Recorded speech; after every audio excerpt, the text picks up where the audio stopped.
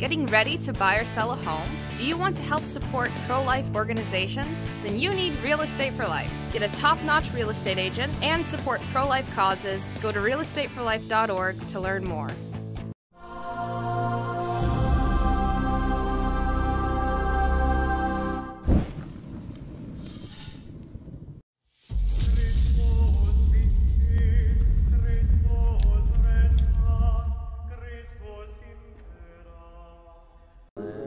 In the name of the Father, the Son, and the Holy Spirit. Amen.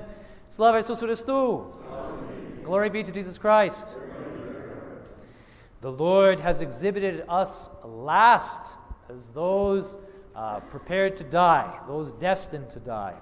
What is St. Paul talking about when he is using this expression in the context of the Corinthian church that he's speaking to? Well, it has to do, brothers and sisters, with what would happen when the Romans won a military campaign. So if the Romans won, what you would wind up doing is you would take all the soldiers that had successfully completed the campaign and you would march them through the city in glory. And everyone would cheer for them and they would show them honor and reverence and all the rest of that. And then following them, you would have all of the spoils of war, all of the gold or all of the goods or all of the people, the slaves, for example, that were stolen from other nations, that would come after them. Finally, last, you would have the soldiers of the opposing army who would be paraded through the streets on their way to the Colosseum in order to be killed in gladiatorial games or fed to the animals in the Colosseum.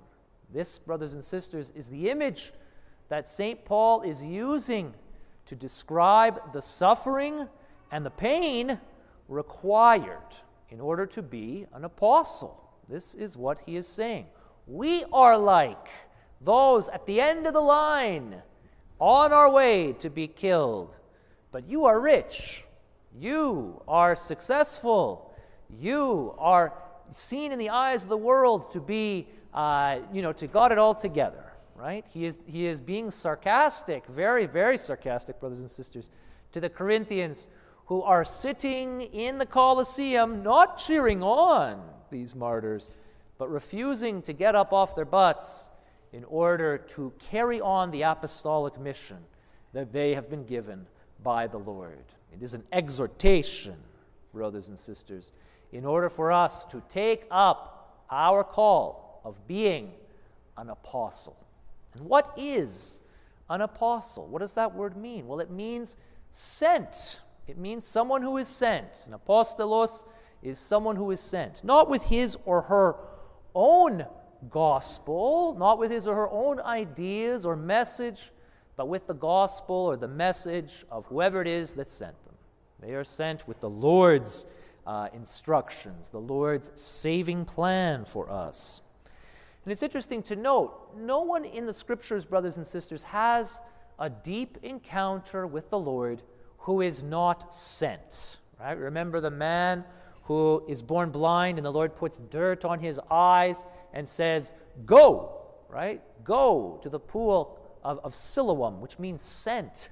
He sends him there in order to wash himself. Moses does not encounter the Lord in the burning bush and then have a wonderful moment there and then go back to tending his sheep. He's sent to Egypt, where he is told to set the Lord's people free, despite the fact that he is a wanted criminal in Egypt. Peter, when there's the giant catch a fish, "Turn away from me, Lord. I am a sinful man." Right? The Lord says, yeah, I know, Peter. Now, about this mission that I have for you.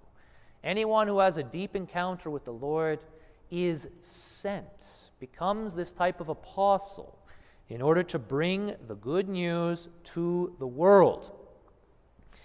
But one thing that we don't like about that whole vocation of being apostles is the thing that we all try to avoid, and that is the fact that the true indication of success in apostolic work is resistance to apostolic work. In other words, pain and suffering. Pain and suffering. If we are truly to bring the good news of Jesus Christ to the world, there will be resistance to that. St. John Chrysostom said, war against us means we are making war. This is what it means. It means, brothers and sisters, that we are on the offensive if there is that resistance. Today we celebrate the synaxis of the 12 apostles, the gathering, the remembering of those 12 specifically that our Lord names and calls out of the world. I've been watching that show Chosen with the family. It's not the gospel, it requires some interpretation. There's some things you could take or leave from that show. But one of the things that we really enjoy, I specifically enjoy, is the fact that each of those characters really has a unique personality. When you think about it, those apostles were all very, very different people, right? You've got fishermen, simple fishermen. You've got an ex-tax collector. You've got a zealot who's interested in the violent overthrow of Rome. You've got all sorts of different people. Two brothers who have such a hot temper that our Lord calls them the sons of thunder. You've just got these incredible people. They all have gifts, and they all have gifts to share, a unique gift. And they're sharing those because the Lord needs all those gifts, and the Lord loves diversity. But one of those disciples, who comes at the end of the list, who we sometimes overlook, who our Lord chose specifically, is Judas Iscariot. Judas Iscariot, who would betray him. The Lord knew that. The Lord still called him. The Lord still gave him his chance. And in preparing this homily, I came across a really interesting reflection about that I'd like to share with you. Among the apostles, the one absolutely stunning success was Judas, and the one thoroughly groveling failure is Peter. Judas was a success in the ways that most impress us. He was successful both financially and politically. He cleverly arranged to control the money of the apostolic band. He skillfully manipulated the political forces of the day to accomplish his goal. And Peter was a failure in ways that we most dread. He was impotent in a crisis and socially inept. At the arrest of Jesus, he collapsed, hapless, blustering as a coward. In the most critical situations of his life with Jesus, the confession on the road to Caesarea Philippi and the vision on the Mount of Transfiguration, he said the most embarrassing and inappropriate things. He was not the companion that we would want with us in the time of danger, and he was not the kind of person we would feel comfortable with on a social occasion. Time, of course, has reversed our judgments on these two men. Judas is now a byword for betrayal, and Peter is one of the most honored names in the church and the world. Judas is a villain. Peter is a saint. Yet the world continues to chase after the success of Judas, financial wealth and political power, and to defend itself against the failures of Peter, impetus and ineptness. What's the difference, brothers and sisters? What's the difference between these two apostles?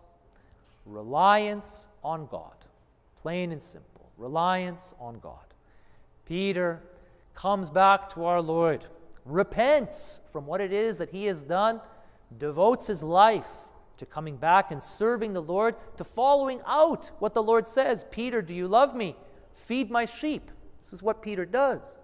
Whereas Judas clings to his own ideas, his own self-gain, until that breaks. He relies on his own power and his own strength, and then it abandons him at the end, as we know. Brothers and sisters, we are exhibited last on our way to the Colosseum in order to die, not with our own ideas or our own strength, but with the strength of the Lord. Today we remember an amazing apostle and that is Blessed Vasil Velichkovsky. Maybe some of you have been to his shrine in Winnipeg. Blessed Vasil Velichkovsky is one of the new martyrs of Ukraine, beatified by Pope St. John Paul II in 2001. He has his shrine in Winnipeg, where his body is there, and if you go in there, you will see there are crutches on the wall from people that he has healed through his intercession. There was actually an icon that was exuding myrrh recently that is there. He is an incredible saint, brothers and sisters, and he really does exemplify what St. Paul was saying in the epistle today regarding suffering and being an apostle. You have to remember, brothers and sisters, that our church was the largest illegal organization, period, for the longest period of time. You know, we were a church that was liquidated by the Soviets, and Blessed Vasil Velichkovsky is one of those saints who was secretly ordained a bishop in a hotel lobby, if you can imagine that. Secretly ordained a bishop in a hotel lobby in order to carry on the Ukrainian Greek Catholic Church underground during this time of Soviet oppression. Without his secret, full yes to the Lord, it is very possible that we would not have the sacraments that we have now in our church, right? I don't know. The Lord would have had another plan, I'm sure, but this is an incredible piece of the way the Lord has worked in the world through the work of this incredible man.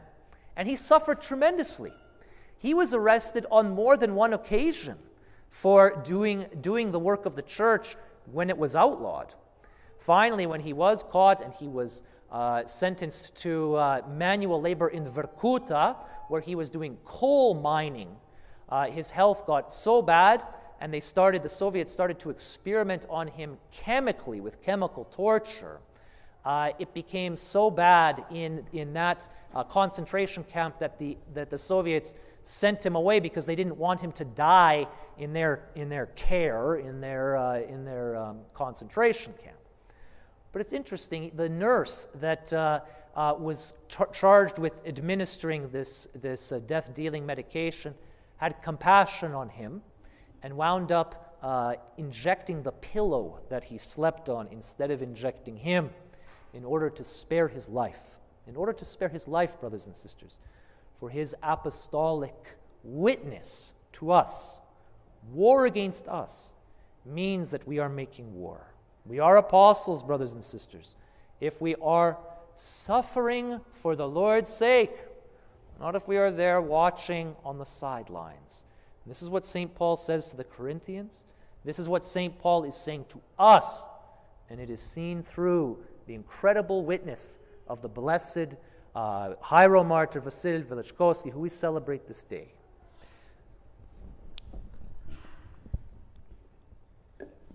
Brothers and sisters, what does it mean for us, practically speaking?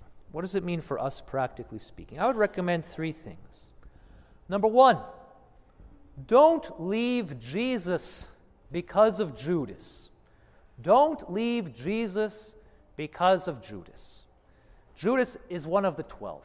Judas is there, chosen by the Lord, given his shot by Christ himself. There are Judases, brothers and sisters, still in the church. There have been Judases in the church since the very beginning. Don't abandon Christ because there are Judases in the church.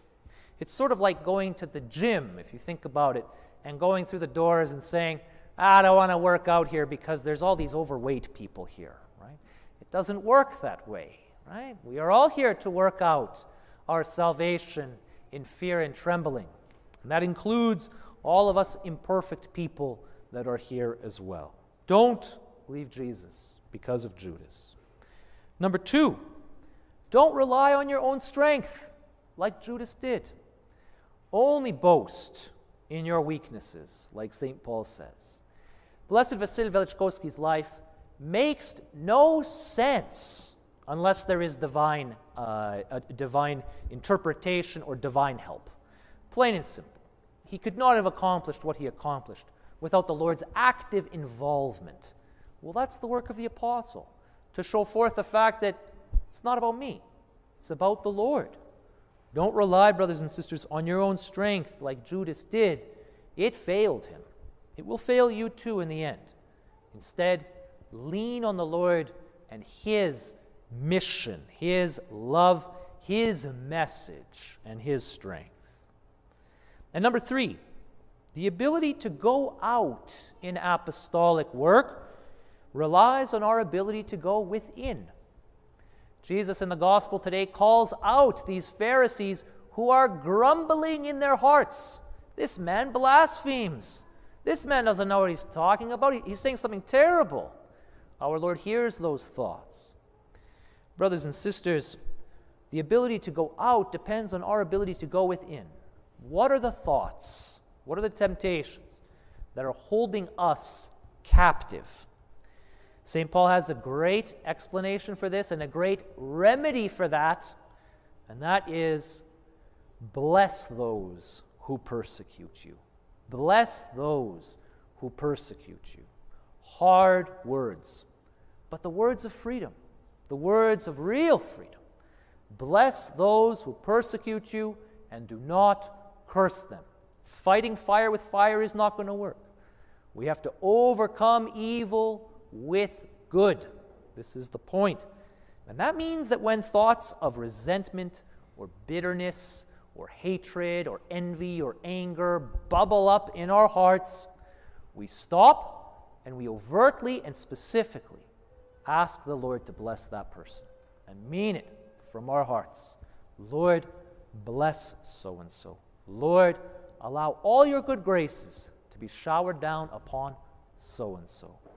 That, brothers and sisters, is the only way to maintain this apostolic orientation, to become an apostle of Christ instead of just an idolater of our own little ideas. Bless those who persecute you and do not curse them. We have, brothers and sisters, a tremendous celebration today of the 12 apostles, those called by our Lord to go out into the world and to share this incredible life-saving message. Let us not forsake this vocation that is also given to us, but take it up through the incredible example of Blessed Vasil Velичkovsky and the 12 holy apostles who we remember today. In the name of the Father, and the Son, and the Holy Spirit, amen. Slava Isusu Christu. Glory be to Jesus Christ.